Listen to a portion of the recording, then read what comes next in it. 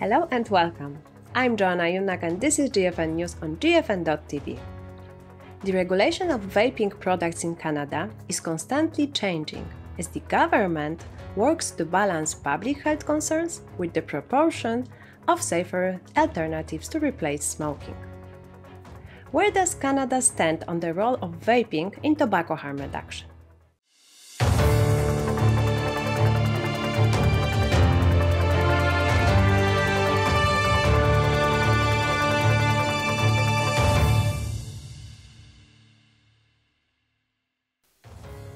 Joining us today to discuss Canada's potential ban on flavored nicotine products and the use of nicotine pouches as a safer alternative to smoking is Maria Papaioannoy, a prominent vaping activist from Ontario, Canada.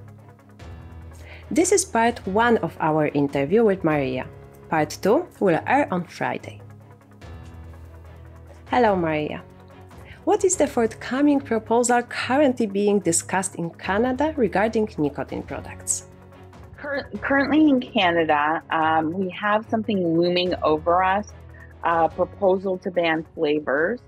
But in May of last year, we really advocated and came together as a country. And you have to remember, Canada is not like, it takes like 7 hours to fly coast to coast. So it's a very large landmass country. But over 25,000 Canadians sent unique letters to government to say not to do the flavor ban. They did say they were going to have a flavor ban at the national level in the spring, and that never happened. And we went through the entire summer and it never happened. So we're sort of in a limbo. What we are seeing, though, is regionally, province to province, provincial governments trying to create flavor bans. Currently, the province of Prince Edward Island, Quebec have flavor bans. New Brunswick and Nova Scotia has one as well. New Brunswick has one, but they're in a constitutional challenge there. So that's a little bit up in the air. And recently, Newfoundland. What we're finding is that the anti-tobacco regime in Canada, I feel as if they feel that they've lost their influence with Health Canada and now are targeting smaller markets like the provinces to be able to do a mishmash of regulations throughout the country. And they're penetrating, and that's why it's important that we get involved, we make sure that consumers' voices are heard, and things can happen. So currently we have November 3rd, we're going to be in St. John's, Newfoundland, and do a lived experience panel. And on November 4th, when Parliament opens for the province of Newfoundland, we will be having a rally and bringing in people from the province to be able to stand up against this flavor ban. And there's a lot of things happening along the way, but you have to follow us at Rights for Vapors to see what's going on. And what types of nicotine replacement therapy products have traditionally been available? Well, I mean, we've always had NRT. So we have the patches, the gum, and the sprays and the lozenges.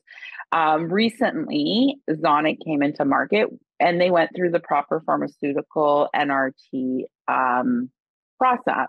Our Minister of Health, who has a history of tobacco control, he worked for the Heart and Stroke Association, and he has biases, decided that he would create a law, and this is where we get in very dangerous territories. He decided, and he asked for the government in our last budget to grant him the power, not him, but grant the role, the power to be able to remove any drug from market that the current and future ministers of health deem unsafe or unnecessary. So he used this power to remove flavored nicotine pouches, even though so many people opposed it.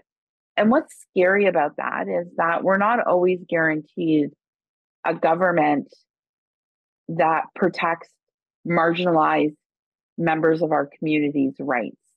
Now, all of a sudden, Minister Holland, people with addictions, a marginalized community in Canada, has decided to seek powers. He was granted the powers, and now he took advantage of those powers to make legal nicotine pouches less available to Canadians.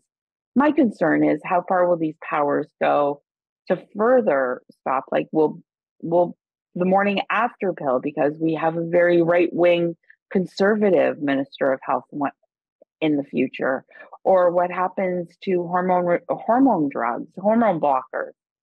So it is very scary, and it is also very scary of how someone that is an elected public servant is choosing to use their bias, their prior relationship, and I guess, the heart and stroke gave him a job when no one else would, at one of the lowest times of his life, and using his role to push their agenda.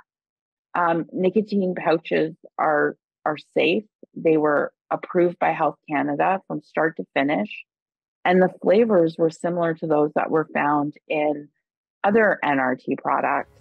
And that scares me because, thankfully in Canada, he doesn't have the power to touch vaping. It's our Minister of Addictions and Mental Health, and she seems to be a very sane, level-headed, follows the science kind of woman. He, on the other hand, doesn't. He's slightly hysterical.